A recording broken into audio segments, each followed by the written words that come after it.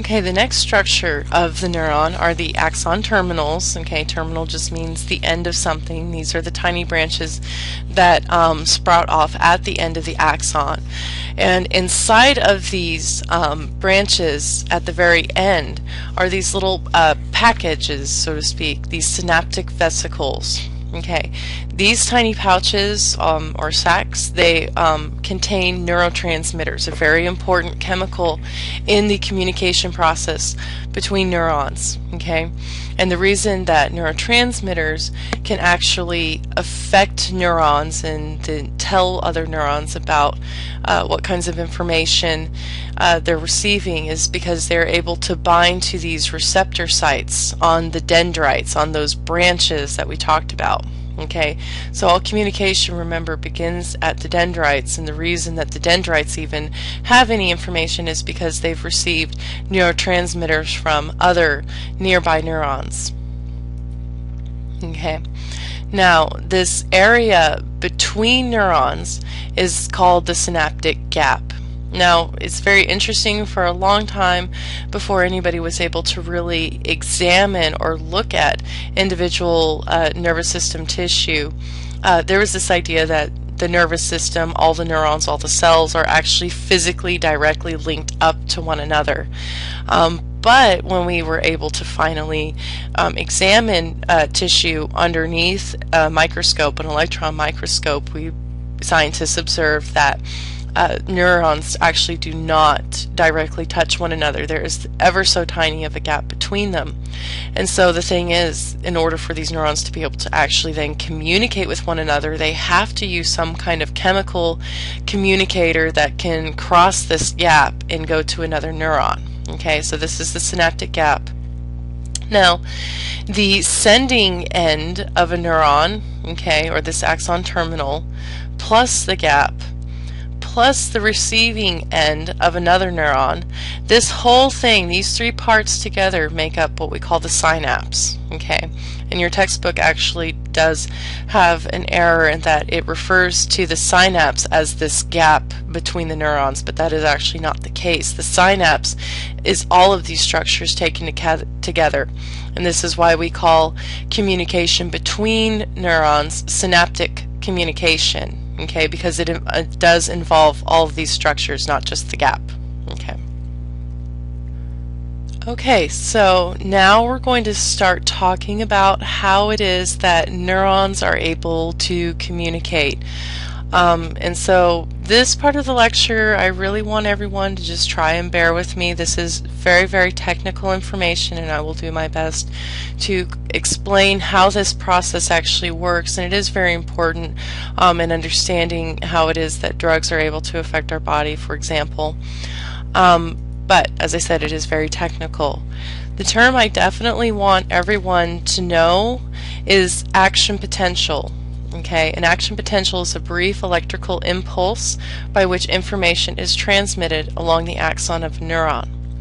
Now, as I mentioned a little bit earlier, that the brain only really understands information in two forms. It only understands information that is electrical or chemical, okay, in the case of neurotransmitters.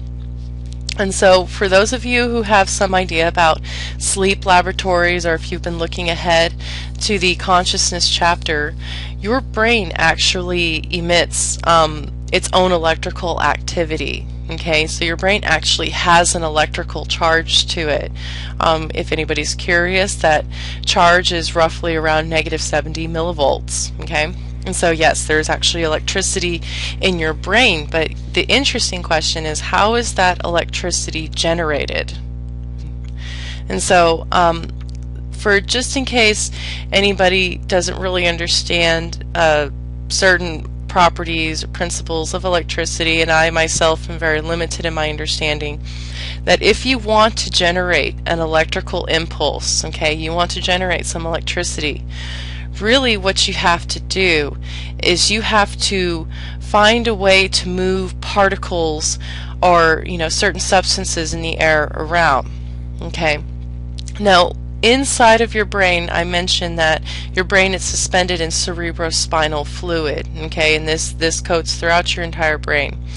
Now, within the cerebrospinal fluid, we find a number of charged particles, okay?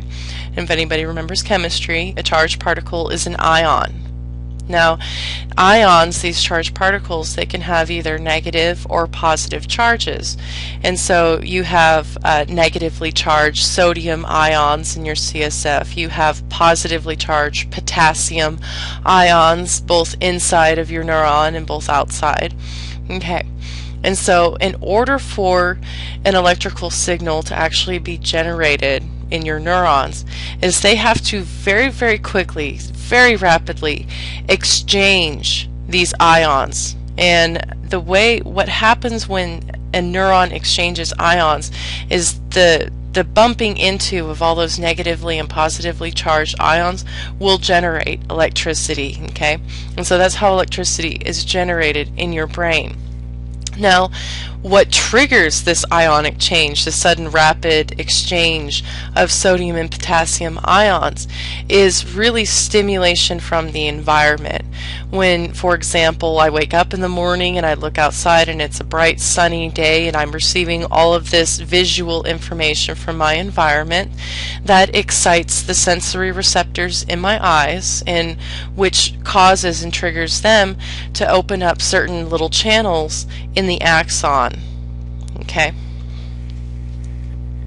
Now, when those channels open, and I won't go into a lot of the technical details because nobody will be expected to know specifically, okay, are there more sodium ions outside of the neuron at rest than inside, etc. I'm not expecting anybody to understand or know that information off the top of their heads, but what I want you to understand is that when a neuron is excited and it receives stimulation, these channels open up and there is this rapid exchange between positive and negatively charged ions, and this is what generates that electrical impulse. Okay, and that electrical impulse will be sent down the entire length of the axon in order to proceed to the next phase of communication, chemical communication. Okay, so a few more things about action potentials. Looking at this graph, as I mentioned a little bit earlier, your brain actually has a slight negative electrical charge to it. And when a neuron is at rest, it is not receiving any information and it's not communicating, which is very, very rare. They're almost always communicating. When the neuron is at rest, it has a resting potential of negative 70 millivolts. But when it receives excitation or stimulation from the environment, okay, what happens is those channels start to slowly open up and more positively charged ions come in, and this brings up the electrical charge of that neuron. And so what happens here is when a neuron receives just enough excitation to push it up to into the negative 55 to negative 50 millivolt range, we say that that neuron has achieved stimulus threshold, meaning at this point, once you cross this threshold, you will have an action potential. That neuron will fire, it will communicate with other neurons, and we call this the all or none law, because if you cross stimulus threshold, that neuron is going to fire. There's nothing you can do to stop it. And just some other interesting facts, and just to help you understand some of the terminology.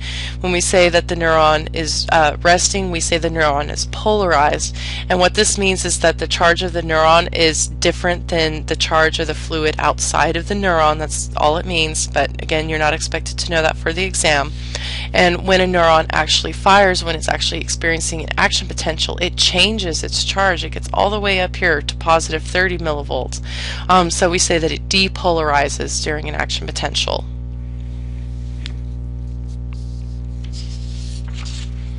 Some other characteristics of action potentials is that they are self-sustaining. So once they're generated, they actually regenerate the signal down the length of the axon. And so a way I could kind of illustrate this is, with an action potential, once it's actually occurring, it doesn't fire at any different strength or intensity depending on how much stimulation it's received. It's kind of like a light switch. Once I move that light switch, if I very carefully press it up to where I turn the light on. Once I cross that threshold, the light's coming on. The light comes on at the same rate every single time. It doesn't matter if I very slowly tip the switch up or if I madly try to flip the switch up, the light comes on at the same rate. Okay, and action potentials, they are self-sustaining and they regenerate themselves along down the axon at the same rate. And then finally, another characteristic of action potentials is that after a neuron has fired and has communicated, there's a brief period in which it can no longer communicate. We call this the refractory period. It lasts for about 1,000th of a second or even less. But basically the neuron is returning back to its resting state, which prepares it to fire again and communicate with other neurons.